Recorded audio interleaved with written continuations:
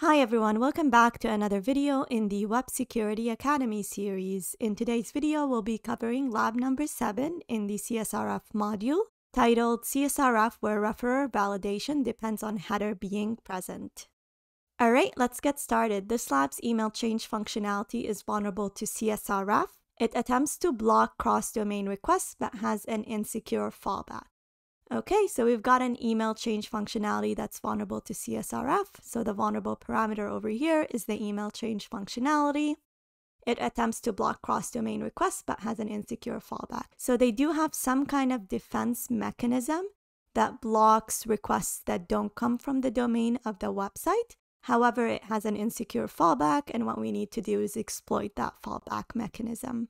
So to solve the lab, use your exploit server to host an HTML page that uses a Csrf attack to change the viewer's email address. So the goal over here is to exploit the Csrf vulnerability to change the email address of the user.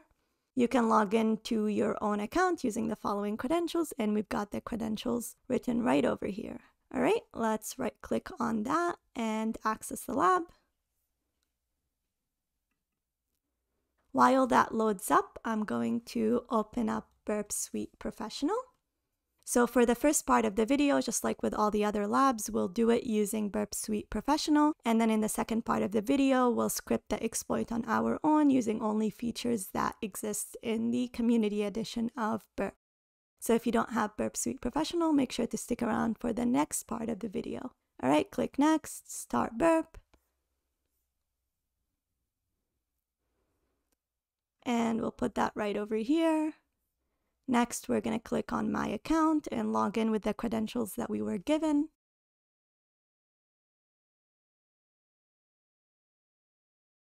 All right, so this is the email change functionality that is vulnerable. The next thing I'm going to do is click on Foxy Proxy and set the browser to send requests to Burp. So now if we try to change the email, it should be intercepted in Burp. So click on Update Email. And here we go. It got intercepted in the proxy. Okay, let's send this to repeater and set intercept to off and work from repeater. All right, so when we click send to send the request, we get a 302, so a redirection. Then we follow the redirection and we get a 200 response telling us that the email was successfully changed. Now, if we go back to the request that is responsible for this email change, you can see that it has only one parameter, which is email, and this is the URL that it uses in order to change the email address. Now, we said that a page could be vulnerable to Csrf if it satisfies 3 conditions. The first one being a relevant action. So an action that if it happens to be vulnerable, it could cause a detrimental effect to the client or to the victim.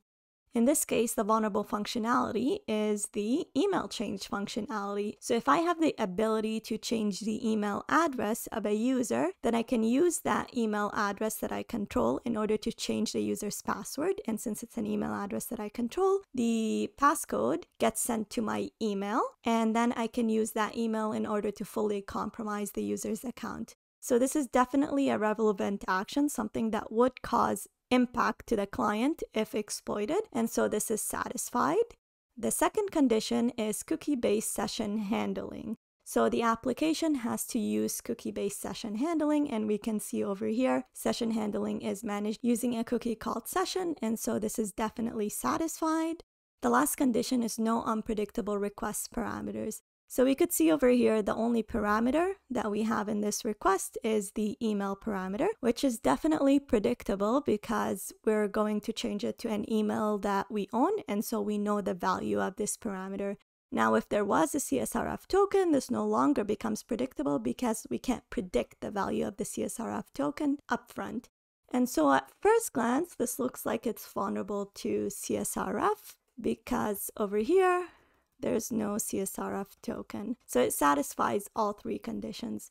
So what we're going to do is we're going to generate a Csrf exploit and then try to exploit this vulnerability and see if it works. Now I'm using the professional version of Burp, so I'm going to use the engagement tools and click on Generate Csrf POC. If you do not have the professional version, again, stick around to the second part of the video and we'll script it on our own without having to use the professional version. All right, first thing to do, just like with other labs, click on Options, include Auto Submit Script, and then Regenerate. Now, if we look at our exploit, you've got a form element that submits to this URL over here. So it's the change email functionality. It's a post method, just like it is with the request over here. It has one parameter, the email address, and we want to change it to an email address that we own. So let's say in this case, test1@test.ca. And then it has a submit button, and what the auto generate feature does is it automatically submits the button once the page is loaded. So let's click test in browser. So the script is hosted on Burp Suite right now. We're going to click on copy and test it in our browser. So you send this phishing link to the user, and once the user clicks it, it should change the email address of the user. So in this case, it didn't, and it says invalid referrer header. And so this is the mechanism that the exercise had mentioned. So what's happening in the backend is that they're checking the referrer header in order to ensure there's no cross-domain requests. So to understand what that means, we have to first know what a referrer header is. A referrer header is an optional request header that contains the URL of the page that is making the request. So it determines where the request is originating from. So some applications make use of this referrer header to attempt to defend against Csrf attacks by making sure that the request originated from the same domain as the website. So they ensure that the request over here came from the domain of the website, which is the randomnumber.websecurityacademy.net. Now, if it came from anything else, it gets rejected. So let's go back to Burp Suite and proxy and see how our attack worked. So here's the change email functionality.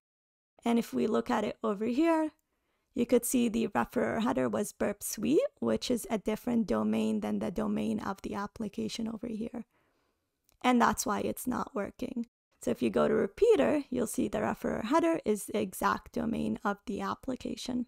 And so it worked. So this in general is not a good way to defend against Csrf because the referrer header can be spoofed. It's very difficult to perform that attack. However, it is possible. Now, in this case, we're not going to try to spoof the referrer header. Instead, we're going to exploit how this was implemented in the backend. So the check for the referrer header that is implemented in the backend. And the way to do that, I usually have a list of steps for testing the referrer header. So let's write that down.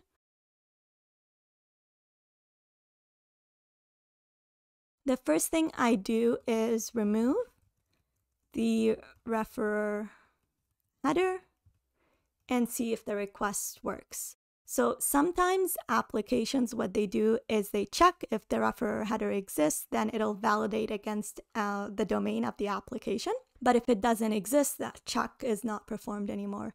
So what I'm going to do is I'm going to remove it and see if I get a 302 response. If I do, that means the request worked. And here we go. I get a 302 response. I follow redirection.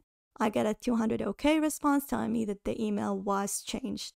So this is definitely vulnerable to Csrf because the referrer defense mechanism that they have, so checking the referrer header, is not properly implemented. And so we need to fix our POC in order to no longer send the referrer header.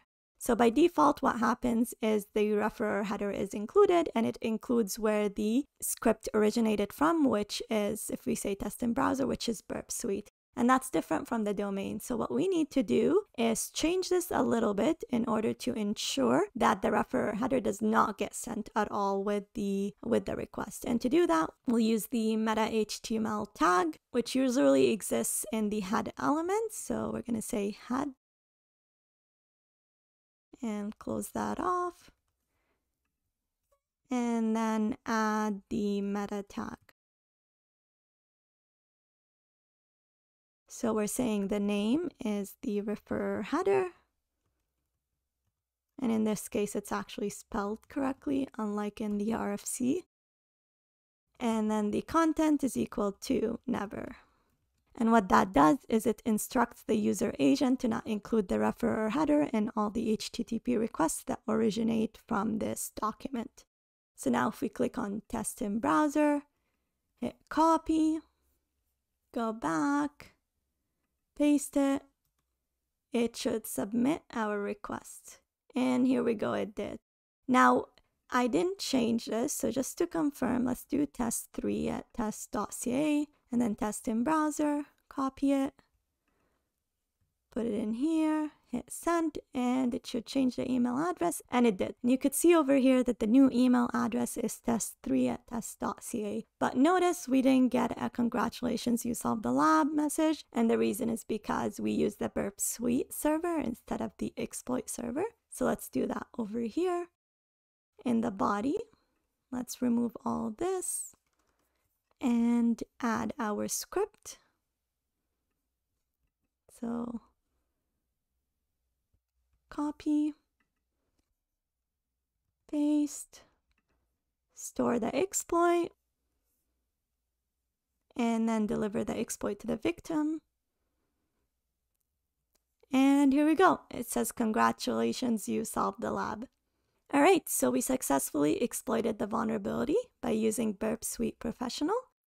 If you would like to see a detailed version of the video where we both exploit the vulnerability using Burp Suite Pro and manually using the Community Edition, check out the video linked on the screen. Also make sure to hit the share and subscribe button so that the video reaches a wider audience. Thank you and see you in the next video.